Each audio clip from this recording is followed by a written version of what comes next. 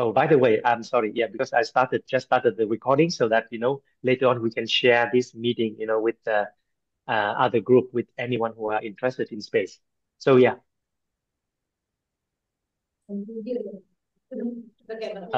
I cannot hear you. So do you know what Okay. happened to all the dinosaurs? So the dinosaurs, a big meteor crashed at the Earth, killing all the dinosaurs and making them extinct. Yeah. Yeah. So they're all gone, right? They remember our human, So the modern human, the Homo sapiens, species as we are today, we just, start roaming on the earth for a very, very short period of time. Something like, 10,000 years. I mean, to a human life is a very long year. But if you look at the history of the earth, of the planet Earth itself, it is very small. It's like a blink of an eye. 10,000 years is nothing compared to the age of the Earth. And by the way, anybody knows about how old is the Earth? How old is our Earth, the planet Earth? Yeah, please.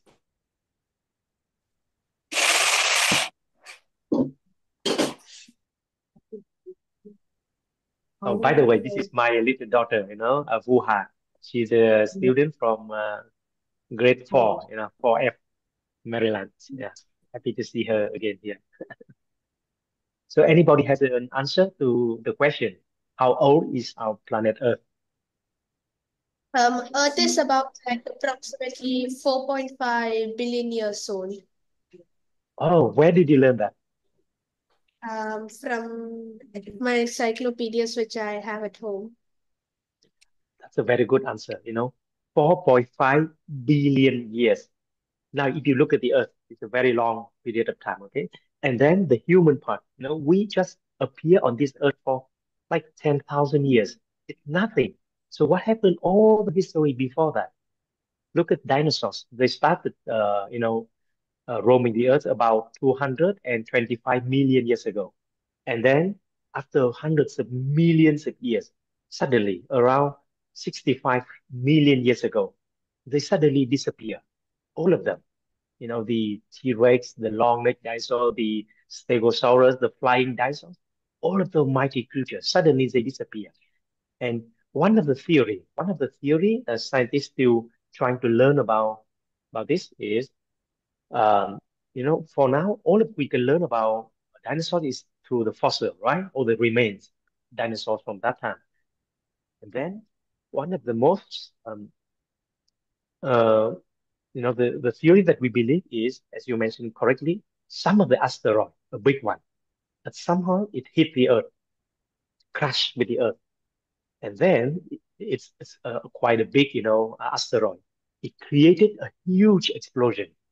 So think of something like a nuclear bomb, or something even more catastrophic, something bigger.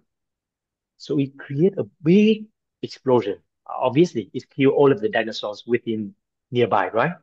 However, after the explosion, a lot of material, a lot of dust, and debris got, pumped up into the atmosphere, and it created, a cloud of debris, a cloud of dust, fully covering the entire Earth and blocking the sun.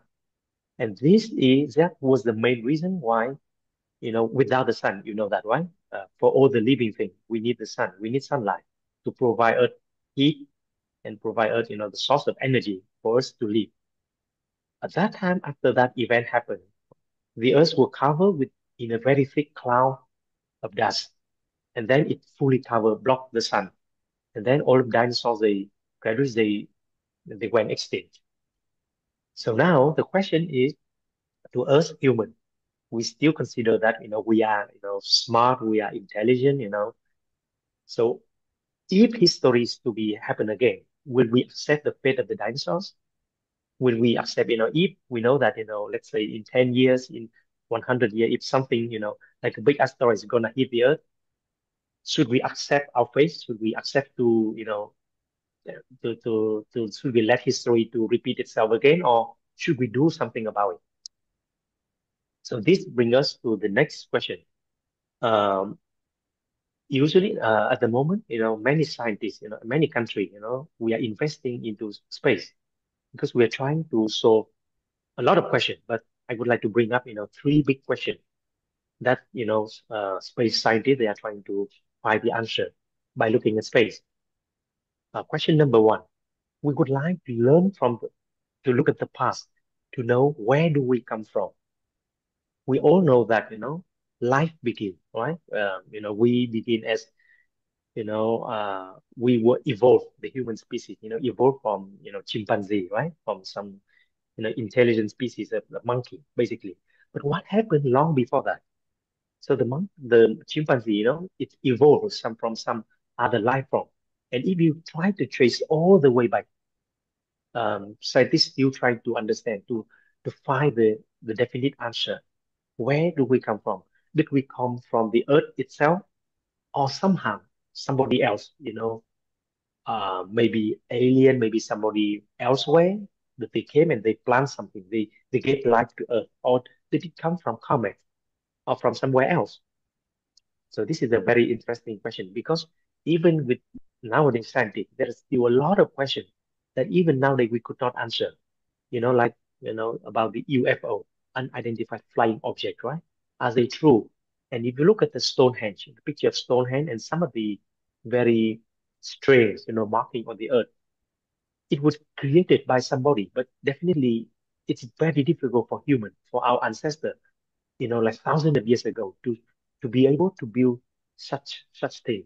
So scientists, we are trying to look to find the answer. So question number one, which want to look at the past to understand our history.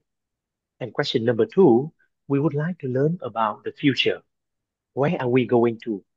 What's what's gonna happen with the Earth? If you look, remember at the animation I'm showing on my screen.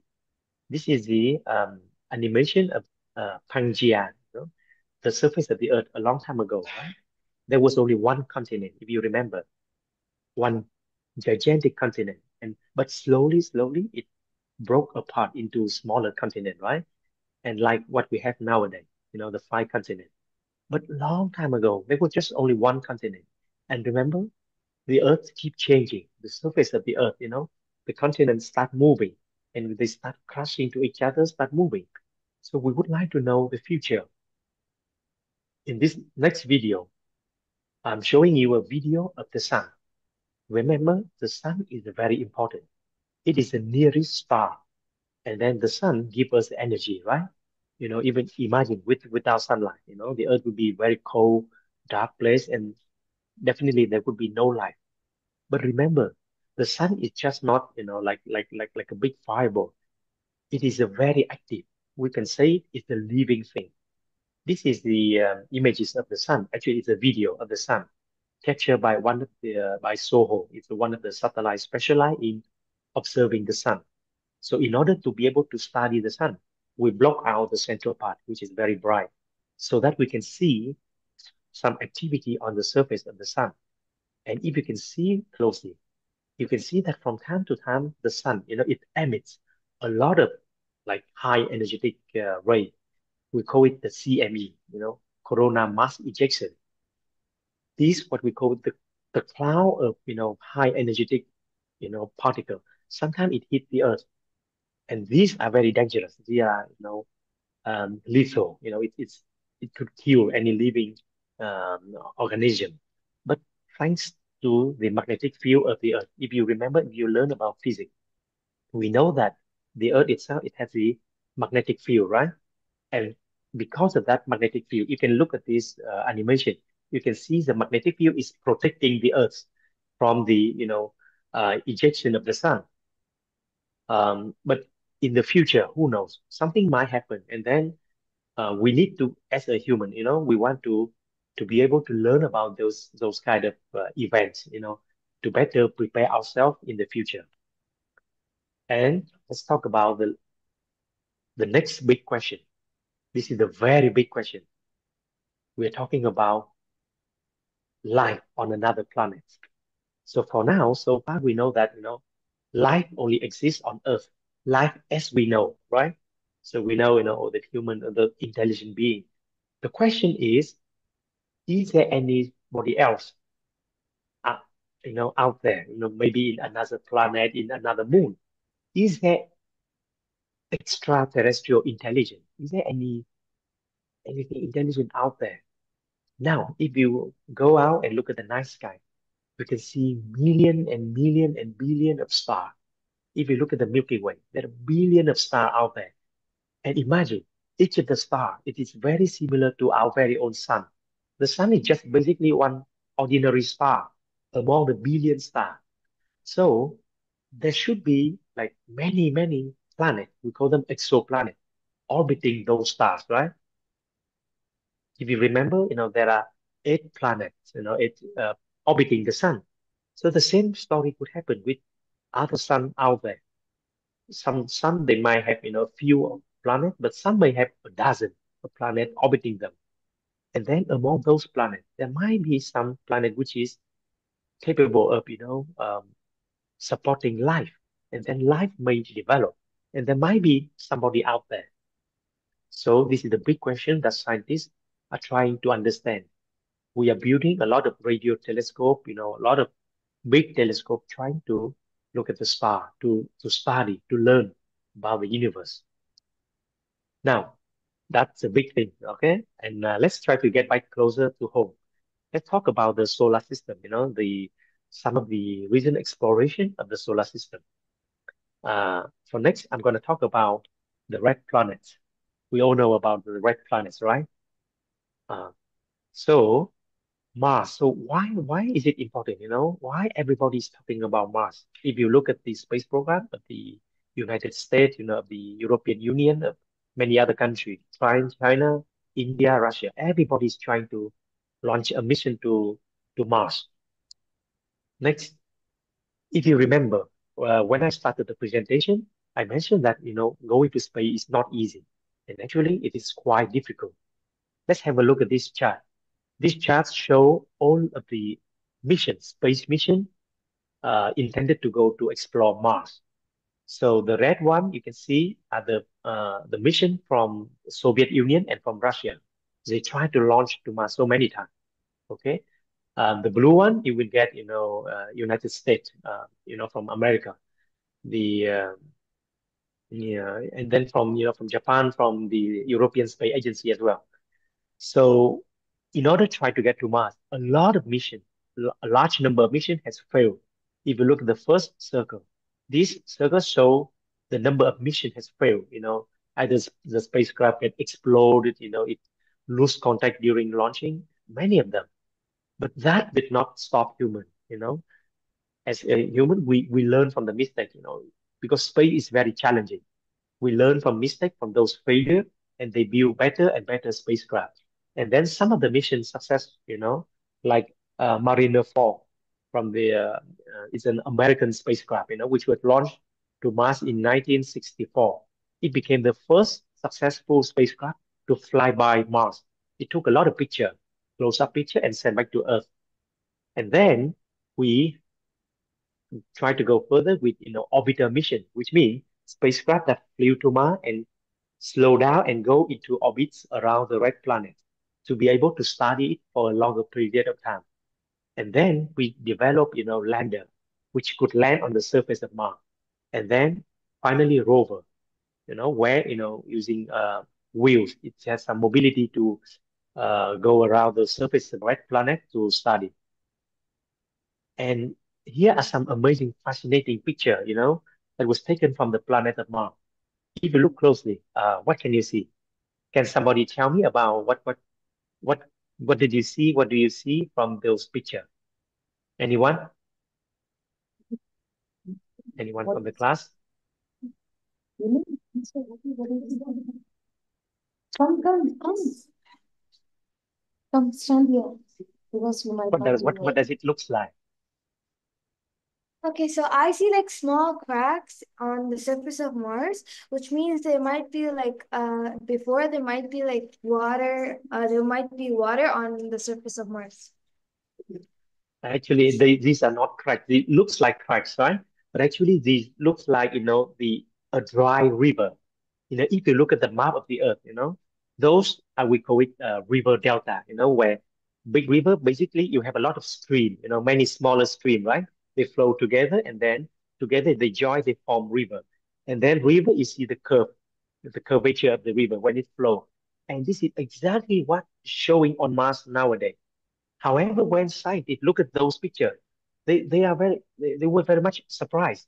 Okay, this looks like river, but where is the water? They don't see any water right now. And all of the river, as we can see on Mars, they are dry. So where so they know that, in the past, definitely, like a long, long time ago, definitely there is something, I mean, most likely, water. It could be any other fluid, right? But then water is the most likely, possible scenario. But the question is, where did all the water went? So we send a lot of a rover, as I mentioned earlier, in order to learn, try to find the answer to this question. We learn a lot of rover, So here is some animation you can see by the images taken from the rover. And then on the right-hand side, you can see some of the challenges facing the rover, While they move on the Martian surface, sometimes they got stuck in the sand because the Martian, sometimes, it's rocky, but there are some parts of Mars, it's very sandy. So it is a real challenge, in order to explore and try to learn about the red planet. And here are some very detailed, images taken from the surface of Mars. And when scientists looking at this picture again, they see something very, very familiar to what we have on Earth. If you look closely at the rocks, you can see like the pattern, right? Many linear, a feature. This is very much exactly very similar to the sedimentary rocks, which form during the presence of water, on Earth. So we're sure that, in the past, definitely Mars was much wetter than it is nowadays. And here, this is an um, visualization, of the history of Mars, like several billion years ago. If you look now, Mars is completely dry. There is no water at all. But 1 billion years ago, 2 billion years, and if you look all the way back in the past, 4 billion years ago, remember, Mars has a similar age with the Earth. So the Earth itself, it's about like 4.5 billion years old, right? Mars, like like younger, brother. It's about like 4 billion years old. And then back then, when the planet was formed, definitely it had a lot of water, even ocean. We're talking about that. But somehow in the past, that water somehow, evaporated or it went underground. This is the big question that scientists are still trying to learn nowadays to figure out. Now, let's go to another planet. Uh, can anybody tell me what is this celestial object? Anyone, please? Does anyone know this picture is an image of which celestial object? It's the moon. How do you know it's the moon? Well, I'm quite When I look at familiar the with night, it. And the creators there, actually, they mhm. like I studied lots about like I've learned about the phases of the moon, so I know that it's the moon for a fact. Mhm. Actually, you're right. It is the moon, but this is not the familiar face of the moon that we see every day. Let's say tonight, if you come out, you look at the moon, this is something you would see. Okay, thank you. So this is on the left, on the right-hand side is the face of the moon that we typically see. And you can see it has a lot less crater than the other image. The other image on the left that I show you, actually it's the same image of the moon, but from the far side of the moon. Actually, it is very interesting to say that, the moon is special because while during its orbit around the Earth, it always faces one side to the Earth. So if we're looking from the Earth to the moon, we could never be able to see the backside of the moon. The only way to be able to see the backside of the moon is to send a spacecraft, to launch it into space, launch it into lunar orbit to go around the moon and take a picture from that side. Otherwise, from Earth, we could never see. So now, if you compare the two pictures, you will see a big difference. Now, another question. You see a lot of crater, right? Yes, definitely. But The question is why there are so many craters on the far side of the moon compared to the near side of the moon? Anyone can give me an answer for this question, please? Because when we think about it, the moon is tightly locked to the earth. So basically, the side that's facing to the earth, asteroids will be blocked by the earth from that side. But on the other side, there's no blockage, so they will freely fall on the other side of the moon.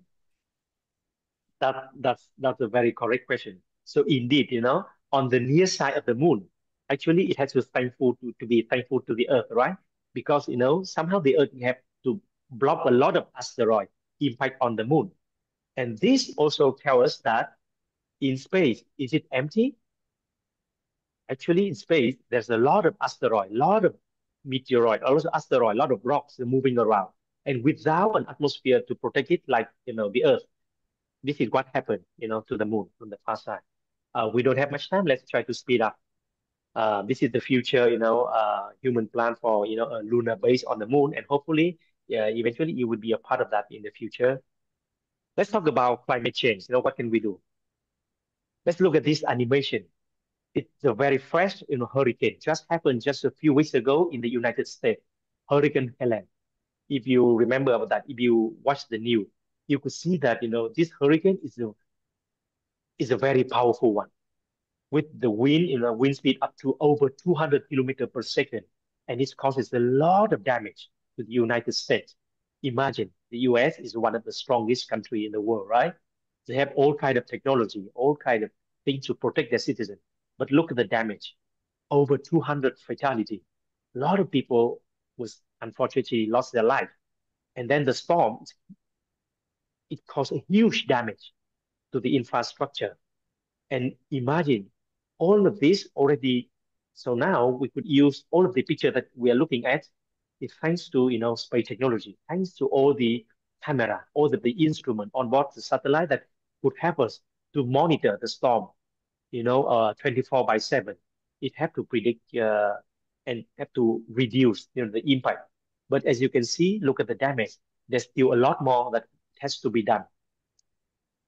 Next, this is another problem. I mean, not in for the UAE, but to many other countries. Like if you look at, India, the Africa, China, many other in Brazil, South America. This is the global, wildfire monitoring in country when there is a lot of forest wildfire. Forest fire is a big problem because when it happened, it could easily spread. From just a small fire it could spread quickly and it's destroy a lot of trees, it cause a lot of damage. And one of the application of space is using satellite. We could have um to to early detect, forest fire and inform the authority to come and deal with the problem early on. So think of, a satellite space technology as our humans' eyes on the sky. We have something on the sky to keep monitoring the entire planet so that we can act quickly. Next, this is another, application of satellite technology to have to monitor the changes of the surface of the Earth over the year. As you can see nowadays, because of climate change, the sea water is rising, right? The temperature is increasing. And by the way, this is the image of Dubai. You can see how quickly Dubai evolved, from the desert, until the city that we have nowadays. Um, and because of human activity and because of a lot of other things, the there's a global warming. The entire Earth is getting more and more warmer. So this create a problem because as the Earth warm, the ice on the polar ice will start melting. You can look at the video. So satellite technology provide an opportunity for us to monitor the changes and have to predict and try to come up with solution to prevent the damage, to our infrastructure. So one more thing, climate change is not about all of the bad thing, all of the negative thing. Some of the scientists, I would like to bring a very positive way of thinking, from scientists in Japan. So now we know that, okay, there is climate change, okay, the seawater is rising because the ice start melting, right? However, looking from the bright side, it brings up a new opportunity. Now let's look at Japan as an example. From Japan, they need to do shipping, they need to do a lot of, commodity shipping, trading with, let's say Europe, okay? They need to send a shipping container containing, a lot of cars or products, okay, to be shipping with Europe. Now the question is, what is the best way to go from Japan to Europe and buy? Now, if you look at, you take the long route, you can go from Europe across the coast of Africa, going back to the Indian Ocean and go back to Tokyo. This is a very long way. It takes like 15,000 nautical miles. The shorter way would be going through the Mediterranean Sea and going through the Suez Canal in Egypt. And that's why it's very important, right? And then going from there, going through the Red Sea, and then going again to Indian Ocean. That's save us like 4,000 nautical miles, make the trip shorter and save a lot of fuel. Now, it is the shortest way uh, thanks to the global warming. So recently, the ice from the Arctic Sea, from the Northern Sea, start melting. So which make it possible for the ship to travel to the Arctic Ocean. So now, but it is a very challenging environment, with a lot of icebergs start moving around. And that's why Japanese scientists, they propose to use space technology to develop, a specialized, satellite um, focusing on monitoring the movement of iceberg on the Arctic Ocean. And that could have, ship to go through that, to navigate through that, environment in order to make it a shorter way to Japan. Right, since we don't have much time, and I think that maybe we need another session as well. But for now, let's try to finish the my presentation with the some information about the UAE space program. Actually, it has a very long history. It started back then in the mid 70s of the previous century, when the Apollo astronaut, from the Apollo program who went to the moon, after the trip to the moon, they came back and they visited the UAE and they met with Sheikh Zayed, at that time. At that time, the UAE was just a very young country, if you remember, just were just founded in 1971. But then Sheikh Zayed already showed his interest in the space program, and then he really believed that in the future generation, the UAE could be able to play a part in the exploration of space. And then just like 10 years back, the UAE Space Agency was founded, and then it started a lot of amazing program. For example, I'm talking about the Emirates Mars mission. This is the first spacecraft from an Arab country, to go into orbit around Mars, the red planet. And its mission is to study, the atmospheric about the, all the composition of the atmosphere of the red planet. It would help for future, human exploration of Mars. Also, another interesting mission is the Rashid rover. This is the lunar rover. The mission is to study the surface of the moon. And then Rashid rover 1 was developed at the Mohammed bin Rashid Space Center, and it was launched to the moon like over a year ago. Unfortunately, the mission exploded because of the carrier rocket, failed during the landing on the moon. But did we stop? Did we give up? No. Immediately, we started on the development of the second rover, and we will try again. Hopefully next year, Rashid Rover 2 would be launched and carry on the mission to explore the moon.